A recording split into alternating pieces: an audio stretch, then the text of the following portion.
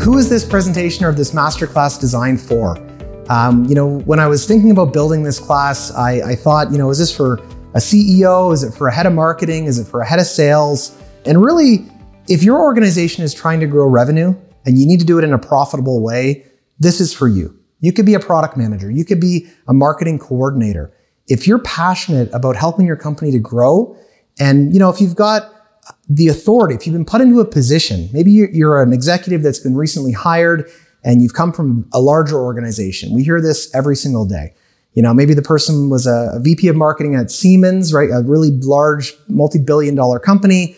They get hired into a mid-sized company that's maybe 500 million in sales with the intention that they're going to bring the best practices. They're going to bring the structure, what's needed to help take a mid-sized company up to an enterprise level. So if you've recently been hired from a larger company and your mandate, your job is to help the company protect its position in the market, grow revenue, and do it in a profitable way, this is for you. It's for people that have tried everything else, okay? You've tried hiring consultants. You've tried sending staff off to training.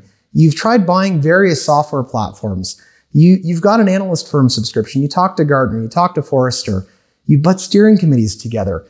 You've hired new executives. You put new staff in place. You've restructured the organization several times, but you still haven't solved these problems.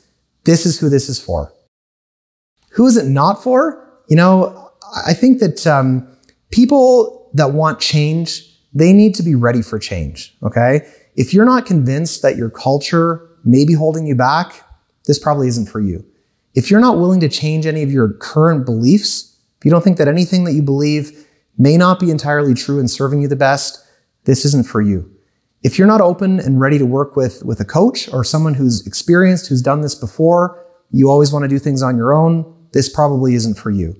If you're not ready to take immediate action, if you're not willing to change any of your processes or your systems, this is not for you. If you're not ready to invest in solving your problems and view, commercial excellence and better marketing as fundamentally critical to the future sustainability of your company, this is not for you. But for those who do feel that they're ready to change their attitude, they do want to change their culture, they want to change their belief systems, they want to update their systems and processes, they're ready to take action, they want to invest in this, the rest of the company is talking about these problems all the time, this is who this was designed for.